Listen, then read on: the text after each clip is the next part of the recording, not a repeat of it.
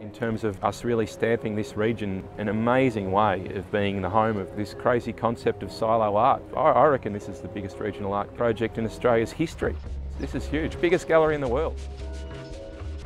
If they're going to come and see the silos, we really want them to see this whole part of the world and see that amazing stretch of drive from the Wimmera in the south right up into the rolling dunes of the Mallee up here in the north. 180 k's. It's a big shire. There's, a number of benefits to a project like this. For me, it's more about creating something the community can be proud of. Muralism, street art and public art can kind of break down some of the barriers that you get stuck in with the gallery system. And people out here are 5 hours away from the National Gallery of Victoria. Yeah, we're pretty isolated out here.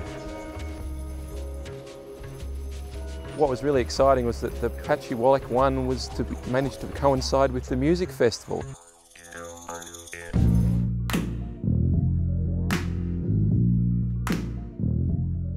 Well, going on the crowd today, it'd probably be 1,000 or more. Yeah, they'll come from miles with this. You're going to be introduced to a lot of country people and country hospitality, and you're definitely going to know you've been to Patchewollock. You do have to get yourself a t-shirt to say that you've been here, and a stubby holder, because they're gold. They're keeping me fed, yeah. People just really go out of their way to make you feel at home, and make you feel welcome.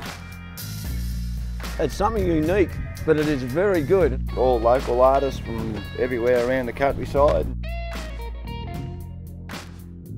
Oh, the sheep race, yeah, that's over there. Oh, that's absolutely brilliant. Some sheep are in tutus, pay particular attention to the jockeys on the sheep. I go to other festivals and I enjoy them, but they're not this laid back. They're certainly not this iconic.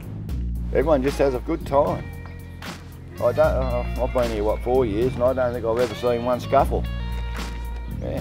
Seen a few bodies laying the roadway. You've got to step over a few occasionally, but yeah.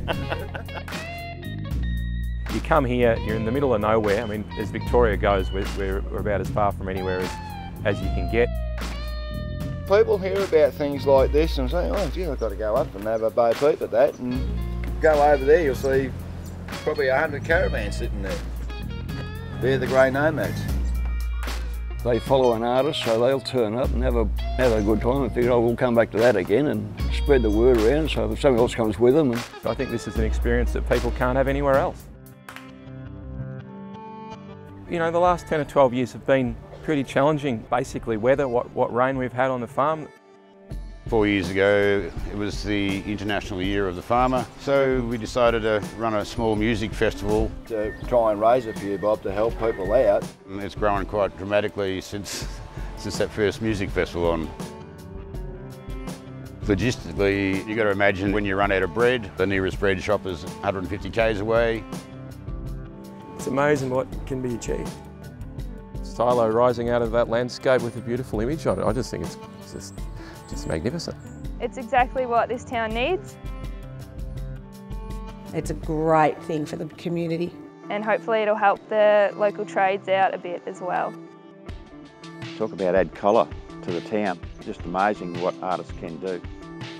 It's not necessarily about the individual as well, it's more about just capturing kind of the spirit of the community through an individual. Kind of a social realist painter. I like painting kind of just regular working class people. I like honouring working class. Well, I guess it epitomises the local farmer. I think the people have got a more positive attitude towards things. Their attitude is, we'll make it happen. People are really conscious that they need to take responsibility for their own lives and their own towns, and Patchewollock's a tiny little town, and yet they put on this amazing event, and that's just about people saying, well, wouldn't it be great to have an event in this town, and so they just do it. That painting up there, it's perfect for a little town, perfect.